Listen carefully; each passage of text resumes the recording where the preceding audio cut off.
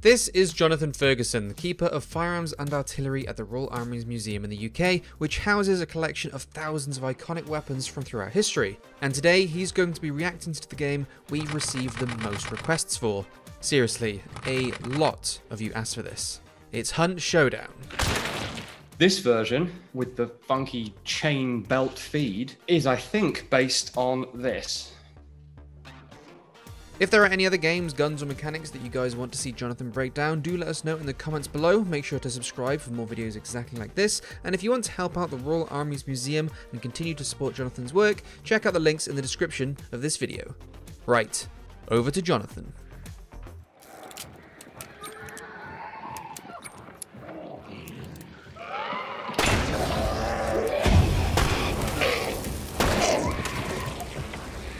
Pause that.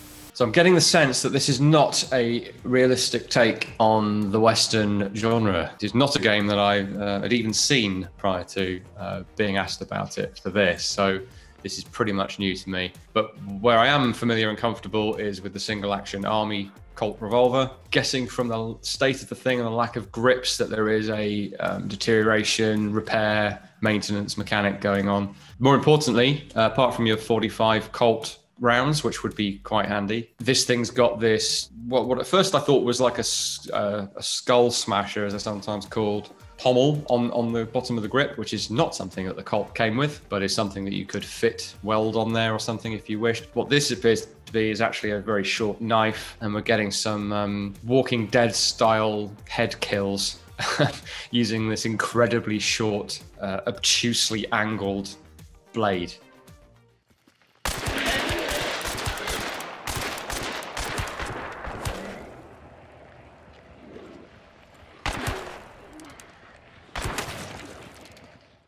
I'm picking up the customization options here because I know the Colt 1872 revolver is in the game. This is a reproduction. We don't have one in the collection in the Royal Armouries, sadly. This version, with the weird, funky chain belt feed, is, I think, based on this. This is the Treby chain gun. It works much like a single action revolver. Cocking it revolves not a cylinder, but a chain of chambers to the next position. Pulling the trigger, I will ease it down. Fires off that chamber. Cock it again to revolve to the next one. So pretty much like the game. This is percussion though, so you'd have to muzzle load each of these chambers, whereas what we see there is slightly fudged reload animation where the empty case is somehow pulled out without using the ejector. So they're just doing it manually and they're just kind of glossing over how that happens, which is fair enough. The 1872 Colt would be interesting enough because they rarely show up in Western fiction, but to sort of combine it with the Treby, or hey, maybe they've come up with that idea on their own, I don't know. But we certainly have a Victorian equivalent of that in the collection, which is good.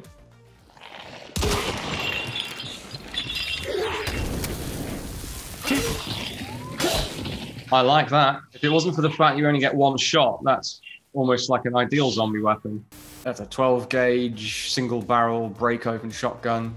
They were very common in the Old West. That looked like it might be an Ivor Johnson or a Stevens or something. And it's obviously been modified with quite a cool hatchet attachment and is drastically cut down. If this is like 1880s and the cartridges are black powder, you would want a smokeless powder loaded cartridge, basically, because if you're firing black powder out of that shorter barrel, it's going to be pretty weak. The burnt rate of black powder is different and wouldn't be hugely effective. So we'll have to assume that those are nitro cartridges. Incidentally, the cartridges looked quite authentic. There's a tendency in games to just stick modern looking cartridges, which don't look totally out of place, but those with the different color and the detail of the head stamp, that actually looked like they dug out some late 19th century, early 20th century maybe cartridges to model there.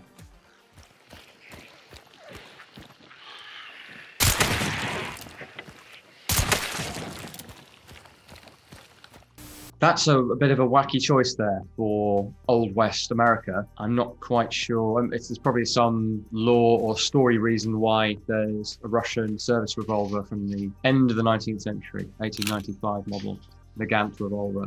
as to why that's in the game. Interesting because it's got the Bramit device, or a version of it. It's actually not just a suppressor, it's got a sort of sabot in a modified form of the cartridge that stops all the gas from escaping. That's why it's not huge and sticking off the end of the gun, is because it traps the gas as the bullet leaves the barrel, and then as you revolve to the next chamber, releases that trapped wind, as it were.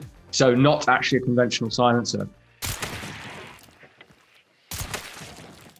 As to whether it'd be quite as quiet as that, I don't think anybody knows for sure, because I've not seen that version of the device ever, and I've not seen or heard of it being tested. There's no reason to think it wouldn't be very quiet based on how it works, but whether it would be quite as quiet as that, can't say.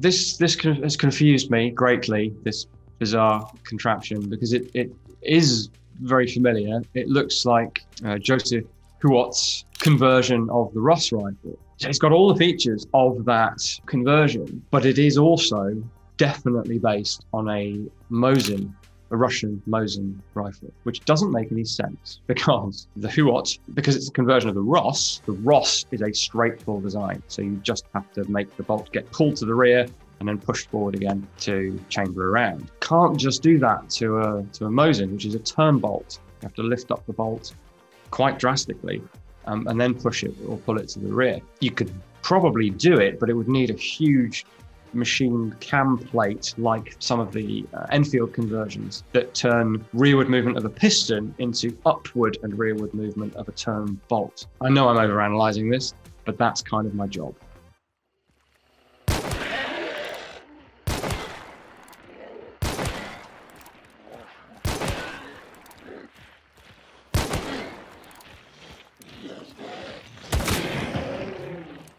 An iconic but not super common Western pistol is the LeMat. Very interesting because of, well, not only 9 shots in the cylinder, which is uncommon for a revolver, but also a 20 gauge shotgun second barrel under the main barrel. The video game version in this case is quite different. They've based it on a real version, which is, as far as I know, was built for the TV. So if you've seen the Westworld TV show, you've seen this version of the gun. This is a percussion muzzle loader. So you'd have to stoke up 9 chambers and the shotgun barrel with a wad and some shot ahead of time. And then in a realistic fighting situation, that's your 10 shots. You don't get to reload it. In the 1870s, we see older designs like this, cartridge converted. That didn't happen with the LeMat, as far as I know. But there is this movie magic version that's in Westworld where you have to take the gun apart. It increases loading speed a bit, but doesn't allow you to reload it like we see in the game. What they've done is take it another step further and completely redesign the gun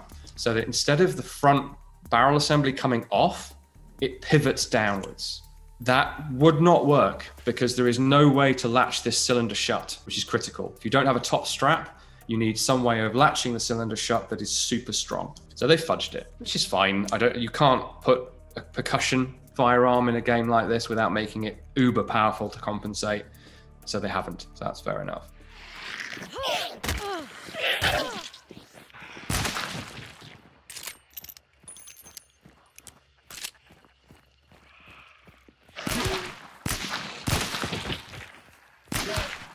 Pause.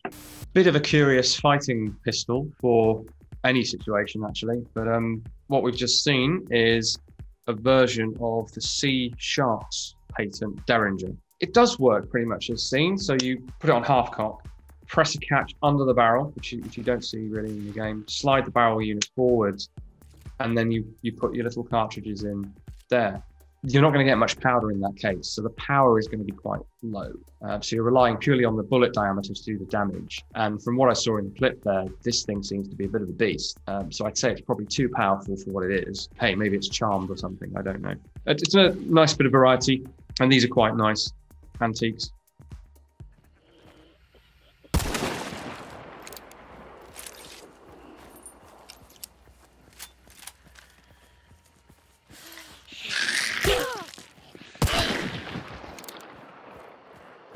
The old reliable Sharps rifle, very common in the West for things like buffalo hunting. And we do see scoped versions like that. You definitely wouldn't want to be clobbering anything with any scoped rifle, to be fair, but especially not something of that vintage. The slightest knock could easily put that out of zero, and suddenly you're missing your single shot, because you've only got one shot with this design, of course. The other thing I noticed about it is the hammer. Something very strange going on with the hammer. With the Sharps, the percussion Sharps, you had to half cock before you open the lever and do your thing, because you needed to be able to cap the nipple. The metallic cartridge version, which is what we see here, there's no need to be fiddling with the hammer at all. So whereas the reload animation has the character sort of semi-cock it, open the lever, put the cartridge in, and then it gets decocked at one point and then cocked again before firing. You don't need to do any of that. You just drop the lever, cartridge in, lever up, cock it, fire it.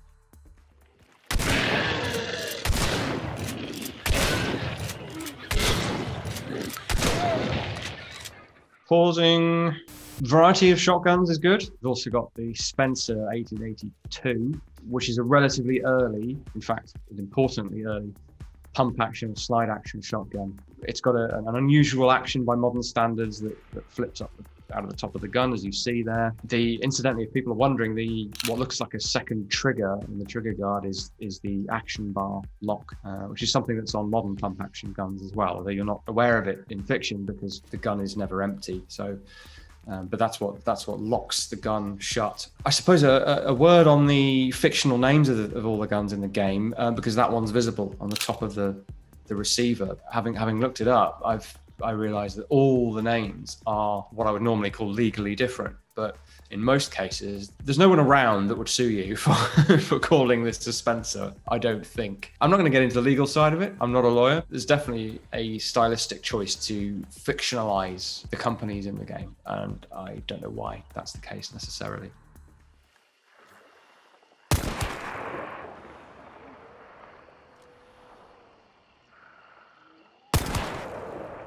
This is actually a really good addition to a game like this. If you were having to hunt supernatural creatures in a late 19th century time period, you would want something like a big game rifle, and that's what this is. And to get through a thick skull like that, you need some serious power. So this is apparently a 600 Nitro, which is 600 Nitro Express, which is one of the cartridges developed by the company Jeffries in the late 19th century. The word nitro refers to nitro powders or smokeless propellants, which are obviously more effective, more efficient, cleaner burning. Was almost like a hybrid, so a giant bottle-shaped and sized cartridge with a round-nosed bullet, using nitro powder to propel it to decent velocities, high velocities. So would work nicely on these creatures.